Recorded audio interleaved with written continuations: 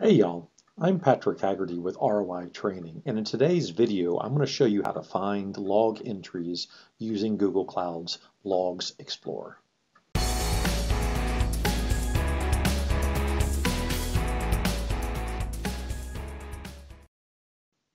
Now, if you're going to be doing some logging in Google Cloud, you probably want to take a look at some of the logging documentation first, if you're not very familiar with it. I have a page of useful links I've been putting together for Google Cloud for a while now. You can find this page over at tinyurl.com/ROI-GCP-links. In this file, I have a pretty big section on Operations Suite, including a subsection on logging. It's got a link to the logging documentation homepage, some good logging concepts, and kind of third from the top, you'll see a link to a page all about the Logs Explorer. The Logs Explorer is going to be our primary tool we use when we are working with logging. So you want more information, go check that out. At the top of my Operations Suite, you see a link to a GitHub repo. I created a basic Node.js application to allow me to do some Operations Suite testing. You can find that right there. For the sake of this video, I've spun up a temporary project over here. In this project, I've created a Kubernetes cluster. My sample application can run in Kubernetes. It can run in App Engine, or it can run in Cloud Run, right? So I've gone ahead and I've deployed it to Kubernetes. I have a basic web-based JavaScript application. It's using the Express web server. Nice lightweight web server. Inside my application, I went ahead and loaded up one of the logging APIs that you find in the JavaScript world.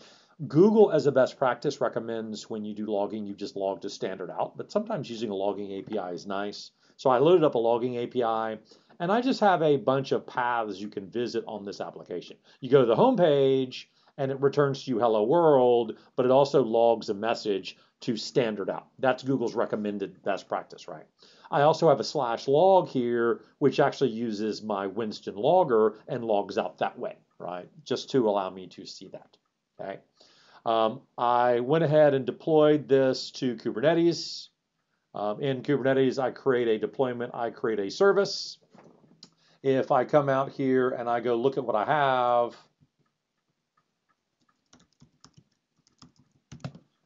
3 copies of my logging application running. I have 1 copy of a load balancer. There's the external IP address of my application right there. If I go visit that, there's that hello world. It says hello world, but it also logs some stuff behind the scenes. I'm going to refresh that a few times, right? Then I'm also going to go ahead and let's go to that same page again. Let's go to the /log. You might remember that's the one that's using Winston, right? So there's some log messages coming from that, okay? One more path I'll go ahead and visit. I also have a path which will blow up and throw an exception, and I can go visit that. So /error, there we go. So let me go ahead and go to /error and broken, come back later, generate a few errors. All of that generated log messages. Okay, so I want to go find some log messages out there. Well, again, the Logs Explorer, about halfway down here through my main navigation menu, you see your logging subsection. The Logs Explorer is at the top of that. My Logs Explorer is right there, and it will allow me to go out and generate logs. Now, or query logs, right? Now, if you think about it, querying logs, if you had just 1 or 2 or 5 logs, that would not be a huge deal, right? The challenge, however, is this kind of thing. You tend to have maybe tens or hundreds or thousands or millions of log messages that are generated. How do you find the ones you want, right? How do you find the ones you want? Well, using the Logs Explorer, my first advice to you would be time scope it, right? When did the log message occur? Do you see up here, we have a last hour is the default. If I click on that, it will allow me to set a time range. Okay. Notice that these are actually all editable. Okay. So right now, by default, it's showing me the last hour. But if I wanted to, you see like this one says 15 minutes ago. Okay. So show me the last 15 minutes. Do you see that's actually editable, however? If I wanted to see, the last 20 minutes or the last 10 minutes, whatever, I can actually do that. Okay. So if you change a time there and you hit apply, you see it'll actually show you, okay, now it's zoomed in and it's showing me just what's happened in, say, the last 10 minutes, right? Still, though, looking at the last 10 minutes, I tend to have a lot of logs that show up. In this case, it's showing me, I have, maybe several thousand log messages that have happened in the last 10 minutes. I have a histogram showing me when log messages occurred. And if you're looking for like a huge spike somewhere, right, you could actually click on it and jump to that spike. Down the left-hand side, I have log fields. These are actually filters. Okay, these are filters. Reported errors. Okay, how about reported errors? Oh, do you see if I click on reported errors, do you see what it does is it just does a filter for me. The filter is being applied. I could clear it if I want to. But you remember I showed you the last visit I did is when I went to /error, which I told you was blown up with an error. So that allowed me to jump right to those errors, right? Applying a filter with the logs field, all it's really doing when you apply or clear a filter is it's changing the query up here.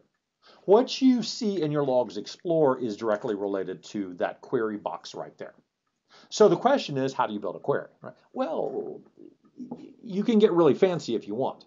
If you want to, go to the log section of my links file, and I have a whole kind of little subsection in here on log queries, right? Starting with, that logging query language reference right there, you can go read all about exactly how do you put logs together if you really want to. Sophisticated logs, you're going to need that. If it's more basic, though, you really don't have to put a fancy query together. One other nice thing in this file here is they have a subsection on finding entries quickly, right? Finding entries quickly. As your time window gets bigger, the queries tend to get a little more challenging because there's so much data to shift through, right? Now, my advice to you would be, what do you know about what you're looking for, right? What do you know about what you're looking for? Let's say I want to find the entries where I came to my homepage, okay? Well, the entries where I came to my homepage all contained some text, right? If you know some text that the entry contains, hey, you could just query that text, right? I'm going to copy that subsection of text out here. I'm just going to come into my query box. I'm going to do an open quote, and I'm going to query that exact text right there, run the query. There you go. Now I found the queries that I'm interested in. Once you find one entry that you're interested in, you can actually examine it more closely for details. If I click on one of these entries, by the way, the things that are being returned are technically called log entries. If you go check out that link right there, that will tell you more than you wanted to know about those individual log entries, right? If I expand the nested fields inside that log entries and I hit the button to allow the log entry to kind of fill the page, I can see more useful information, right? I can see, there's my text. It's in a payload, right? I can see it's coming from a resource Kubernetes container. Okay, so do you want to see log entries that are just related to Kubernetes containers, maybe? Notice here I have a label, which is the container name. Oh, okay. So notice when you examine these a little more closely, you see a lot of details of where this information is coming in. Like down here, do you notice that if I'm logging to standard out, that all shows up in a project standard out logs file under my project name. See that Quick Labs GCP thing? That's my project name in this example. If you want to, any of these values that you see here, you could use them to kind of tweak your filter, right? To tweak your query. Let me show you an example here. These are all log entries for the container name hello login container. If I click on that, do you see where it says show matching entries or hide matching entries? If you know there's things you want to hide or things you want to show, you can choose to show that. If I show matching entries, you see it edits my query.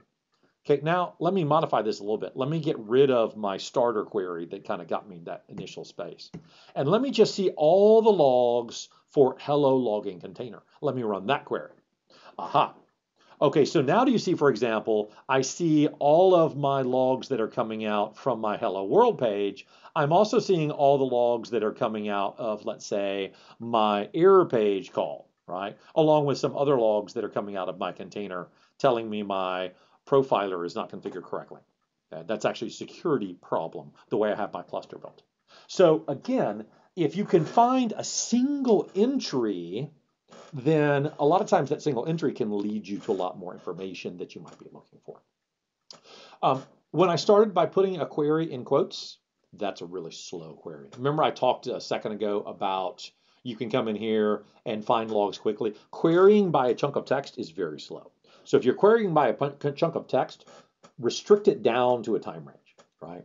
And I'll tell you one trick, besides things like last 10 minutes, do you see, I love this one right here, jump to time.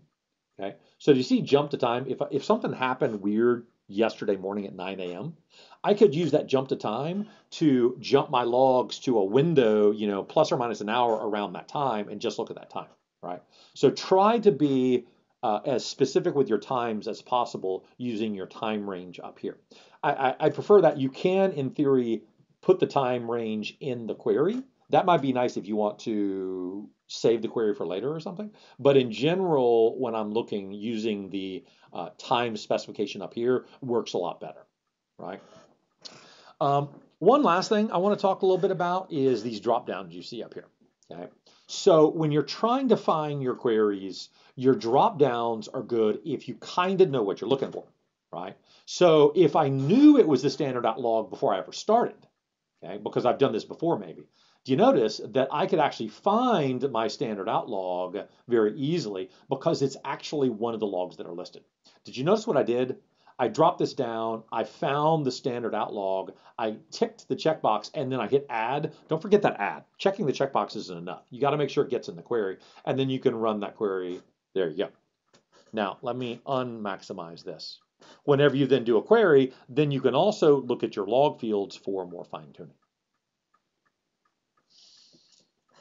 All right, good. So a little information about finding your logs. What do you know? Do you know a piece of text? Do you know it's part of a particular resource? Resources can be tricky though. Kubernetes is a good example. Is it a cluster? Is it a cluster log or a node log? Or so sometimes your resources can be a little tricky. Do you know a log name? Okay, and as you build your query up, again, you're getting more specific, more specific. If you find one entry, use the trick I showed you where you expand, you find some sub value, you click on the sub value, and you show or hide matching entries. Okay, that is very similar to using your logs field over here. These are easy filters you can apply. So start with what you know. Work from there until you can find an entry, expand it, until you find the details that will help you find similar entries. And pretty soon, you're using the Logs Explorer to find exactly what you want. Good deal. I'm Patrick Haggerty from ROI Training. I hope you've enjoyed this video.